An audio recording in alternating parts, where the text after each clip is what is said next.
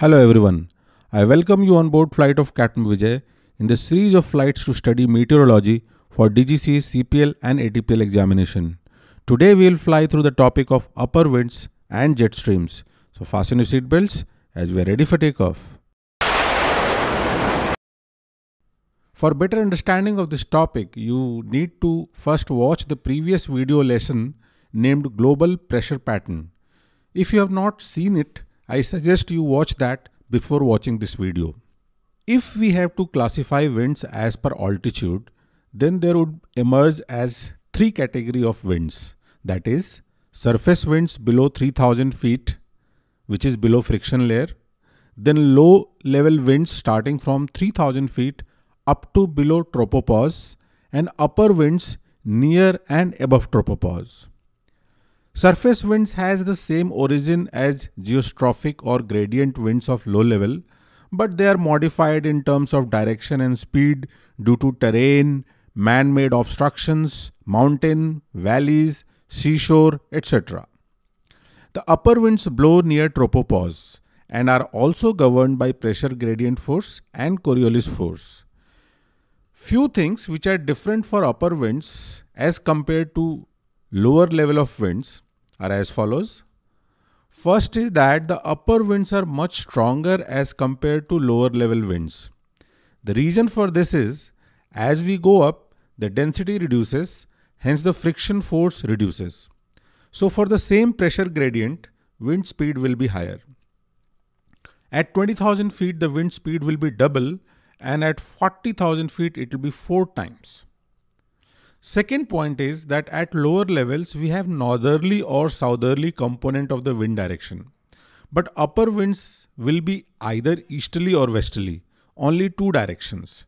This happens since higher the wind speed, higher will be Coriolis force, and higher Coriolis force will curve the wind through 90 degree to make it westerly or easterly. So if you are flying at high altitude, while flying north or south, you will have significant drift, and while flying east or west, you will get significant change in your ground speed due to strong winds. Upper winds are winds near and above tropopause. It can be considered to be between a height band of 8 to 16 km. The reason being that the tropopause is at 8 to 10 km over poles and 16 to 18 km over equator. Now let's discuss why upper winds blow. The only universal reason for winds to blow is difference in pressure. Wind blows from high to low pressure area. But if sea level pressure is same across the globe and pressure lapse rate remains the same, then there will be no change in pressure between two regions on Earth at any height. So what causes this pressure change? Well, the different temperature profiles of air masses in different regions create this pressure variation. At a given height above Earth, if temperature drops, atmospheric pressure also drops. And if temperature rises, atmospheric pressure also rises. So change in horizontal temperature profile gives rise to pressure variation and creates pressure gradient force to generate the wind. That is why upper winds are also called thermal winds. Now to understand this phenomena, initially imagine that the sea level pressure is same over the entire planet, and that is 1013.25 millibar. If pressure lapse rate was constant across the globe, then at a given height you will have the same atmospheric pressure between 2 points, which will generate no pressure gradient force, and hence there would be nil winds. But the temperature profile in the atmosphere is not the same. Differential heating of Earth by sun creates different temperature profiles over the planet Earth. So when it is cold, the pressure levels contract.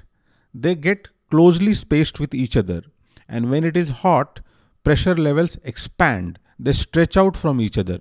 Now you notice that at a given height, pressure is higher where temperature is higher, and pressure is lower where temperature is lower or it is colder.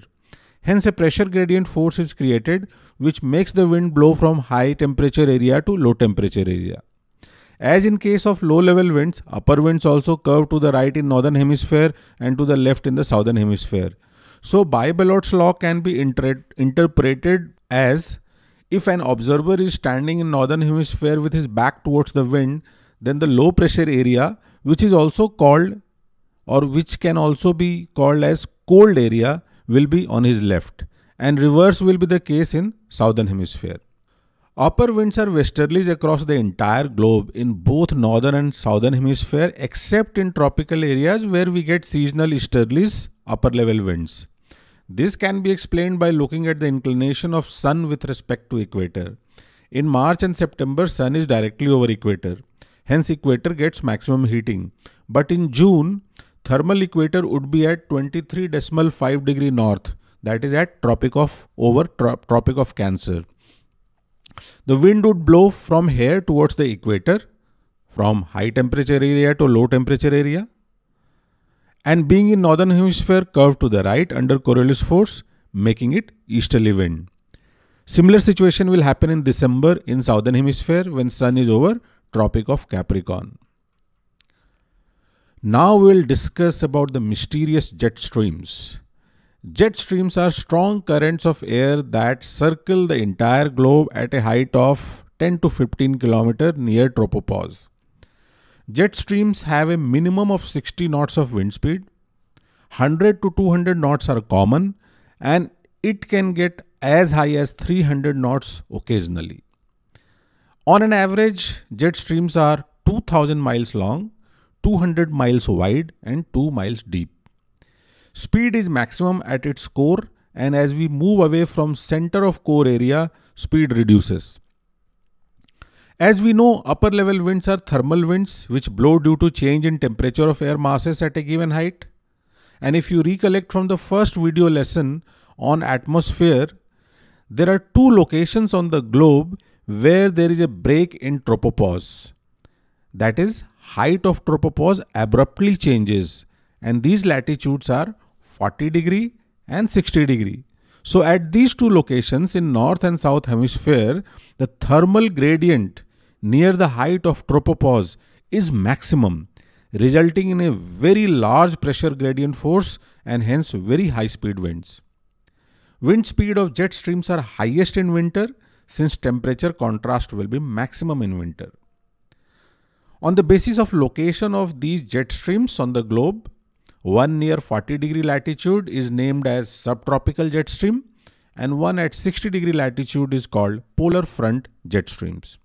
These two jet streams are permanent jet streams which blow throughout the year, but the mean latitude changes with movement of sun over Earth.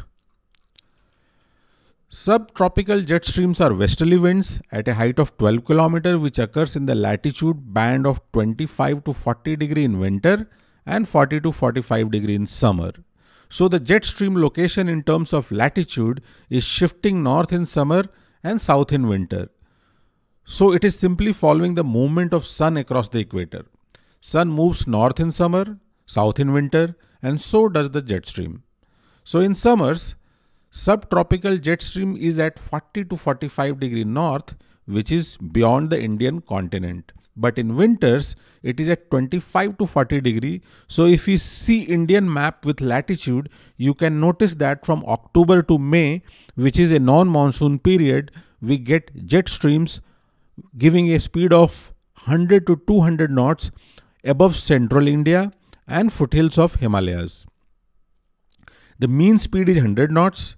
Wind speed is lowest in October and May, about 60 knots, and highest in January, 120 knots, and occasionally going to 200 knots. The maximum wind speed is just below the tropopause. And during these months, from October to May, if you are flying in the central or northern India, you must consider the presence of jet streams in your flight plan. If you are flying east, it will be a great help to reduce flying time and fuel consumption. But if you are flying west, then it's better to avoid the height band of jet streams. Next is polar front jet streams. These are westerly winds located at approximate height of 9 km with wind speed of 80 to 100 knots.